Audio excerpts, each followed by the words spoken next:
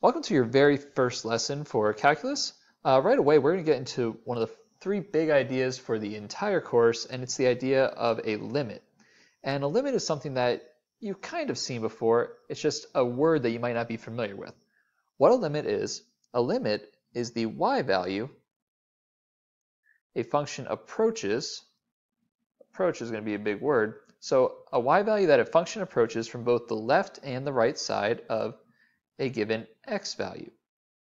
And what we want to think about is a big word to keep in the back of our head, behavior. We're thinking about how functions behave around given x values.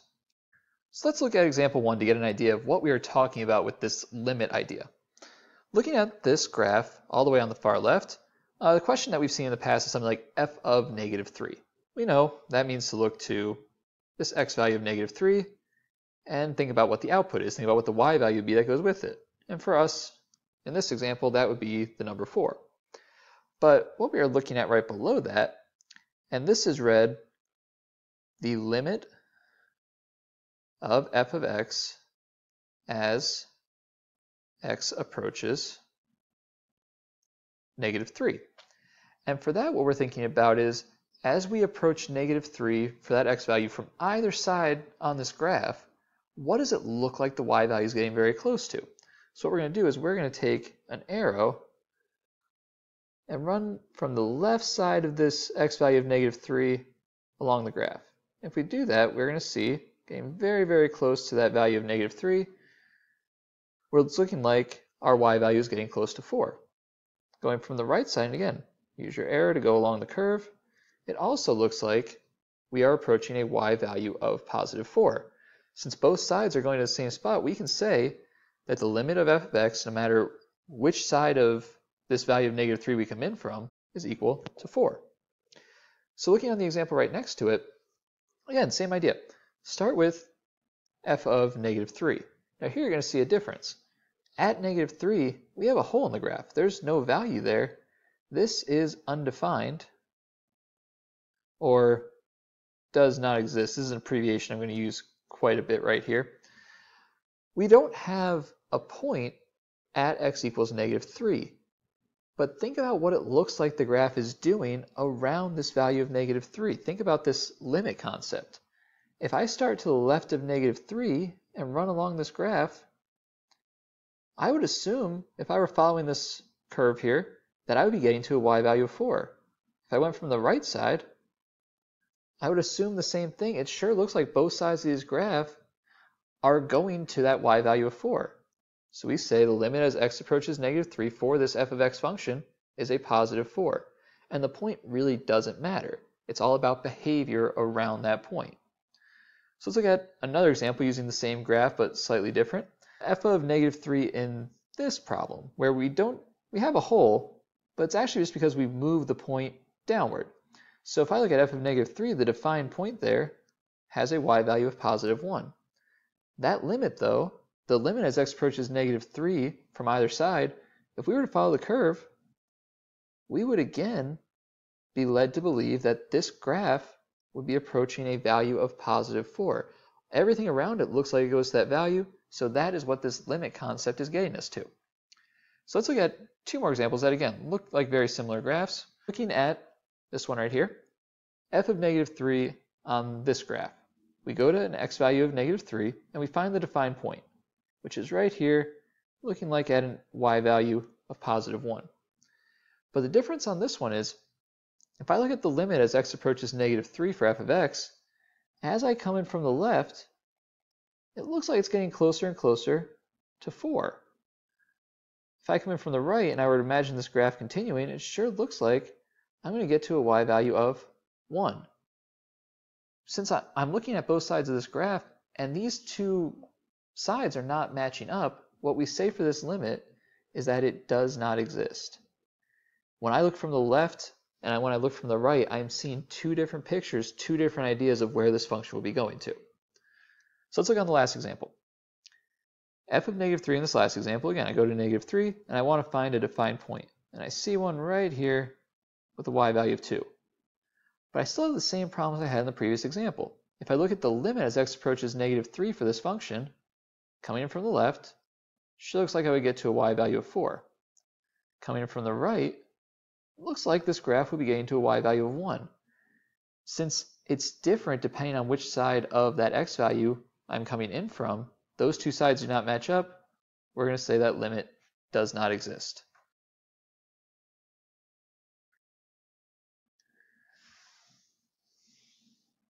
Definition take 1. Looking right below these examples, you're going to see a very long, very confusing looking definition for a limit. And this is actually technically the mathematically valid definition for what a limit is. And it's the idea that given a function f, the limit as x approaches c, which we've already seen, we've seen that notation, is a real number if you can make your y values arbitrarily close to that real number, whatever you're calling your limit value, by getting x sufficiently close to that value that you're talking about in your limit. So that value of c, the -3 we saw from the previous examples. But you're not letting x equal c. That's the key thing. You're getting it close enough that it's almost there, but you got to realize that there's still two different values.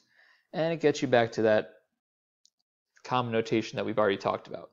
This definition is a little bit more drawn out than what we saw previously. And what you need to focus on is just think about what is happening to my y value as I let x get very close to some number from either side.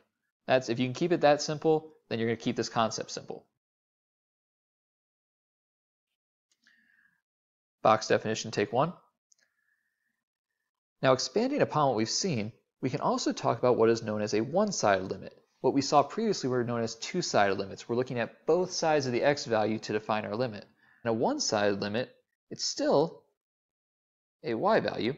So one-sided limit is the y value a function approaches as you approach a given x value, still sounding very familiar, as you approach a given x value from either the left or right side. We focus in on one and we don't worry about taking them both at the same time. So let's get an example of what I'm talking about here. So in this example, the limit of f as x approaches 3 from the left side is -1. And how we denote that from the left side is right here. Almost like an exponent, we take that number and we raise it to a negative sign. Just make sure we're not reading that as a -3, that is 3 from the left side. So looking at this function, as we approach an x value of 3 from the left side, here's my x value of 3, and I'm only going to worry about tracing along the graph that's on the left side of that x value. This part right here. And if I were to only focus on that side, I would assume as I move along that graph, my y values are getting very, very close to a y of -1. Looking at the right side, and notice our change in notation, make sure we're reading this part out. The limit of f as x approaches 3 from the right side, we're saying this one is 2. Because when I look from the right side and trace along that, it sure looks like if I just focus on this part of the graph, I would be approaching a y value of +2. And notice the notation. Taking that 3 and raising it to a positive sign. Again, it's not really an exponent. It's not saying +3. It's saying approach 3 from the right side.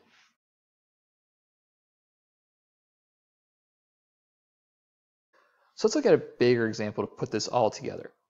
Notice our function f of x over here. And notice, got a lot of little parts, but they're going to move very quickly. These are very simple problems once you get used to what you're looking at. So let's look at the first one and make sure that you can read these out loud. I'm going to read them out loud, but it's a good idea to make sure as you go through any examples, read them to yourself first and make sure you understand the notation. So this first one, A, says the limit as x approaches -2 from the left of f of x equals. So I'm going to look for -2, which is right here. And I'm going to approach that x value from the left, trace along this part of the graph. And if I am to do that, it sure looks like on this side, the y values would approach a +1. And if I go from the right of that same value, like I'm going to an example B, tracing along this part of the graph, it sure looks like my y values would approach a -2. And notice how those two values do not line up. It does matter which side of -2 I come in from. From the left, I'm seeing one thing. From the right, I'm seeing another. So we're going to say the overall limit, or the two-sided limit, as x approaches -2, does not exist. Looking at the limit as x approaches 1 for f of x here in part D, well, if I look at 1, here it is asking for a two-sided limit. So from the left and from the right, it sure looks like no matter which side I come in from, I'm going to approach this y value here of positive 1. Notice that's not where the point is, but remember, limits don't care about the point. It's behavior around the point. Part E, the limit as x approaches 0 for f of x, and at 0, and there's no drawn point over here, but we can read into it. And coming in from the left, coming from the right, this sure looks like both sides we would approach at -2. So let's look at the limit as x approaches 3 from the left. Finding 3 right around here. If I come into that from the left, it looks like my y values are going to get close to a positive 5. The limit as x approaches -1 for f of x, and I'm going to say coming in from -1, which hits the curve right around there, is a two-sided limit. So I want to draw arrows into both sides of this, and it sure looks like they're both approaching the same place, and they're both approaching a value of -3. My limit as x approaches -3 for f of x, which is back over here. Again, there's nothing weird happening around this point. Looks like a nice connected line. Everything's approaching the same spot at -3. It looks like both sides are approaching 0. And our last two parts are just thinking about function values, and that's the big thing, is define points. Make sure you get the difference down between a limit and a defined point. If I look at f of -2, the defined point at -2, the y value is positive 1. Looking at something like f of 1, its defined point at an x value of positive 1 is down here at -2. It's been displaced, it's been moved down. So something I've already thrown out a couple times, when does a limit not exist? We've already seen one really good example, and that is when the left and right hand limits are not equal. And when we'd see this most often is in the presence of some sort of jump. Way number 2, and we're going to see this in an upcoming lesson, is a vertical asymptote, because these will be spots where we're going to have some sort of dividing line, some x value that our graph cannot cross over. That x value is completely removed from the domain, and our function is going to turn to avoid it. And the third time when you will see limits that do not exist is what's known as oscillating behavior. Now this one's very rare, but I'm going to show you a quick example of what it could look like, and think kind of like a Richter scale. You might have a graph that's coming in nice and wavy, and then all of a sudden just has something disastrous happening somewhere around here. The graph is moving so quickly back and forth between values that it's impossible to lock on to what the y value might be approaching. And so that sort of behavior is going to tell us that a limit does not exist. Again, very rare, but just something to keep in the back of your head as a possibility. Now looking at this next example, something that will help us put into use everything that we've talked about so far in this lesson. Sketching a graph of a function meeting certain conditions involving function values, limits, and behavior. So we have 5 conditions that we have to meet. Now the first one by far is the easiest one. We want g of 3 equal to -1. So at an x value of 3, I know I'm going to have a point down here at -1. Check, that one's all set. The limit as x approaches 3 for this g of x function I'm going to make is going to be equal to 4. But we already know the function value there is -1, so if my limit's going to be equal to 4, we've already seen some examples where that's going to tell me my graph has to be approaching 4 everywhere else other than at 3. So maybe something like a hole is something that I could put in this spot. And I know to the left and right side, no matter where I go with this, both parts of the graph should be headed toward a value of positive 4, even though that point is displaced. I'll put a check on that one. The limit as x approaches -2 from the right for g of x is equal to 1. Well, if I go over to -2, again, I'm thinking about going to the right of -2.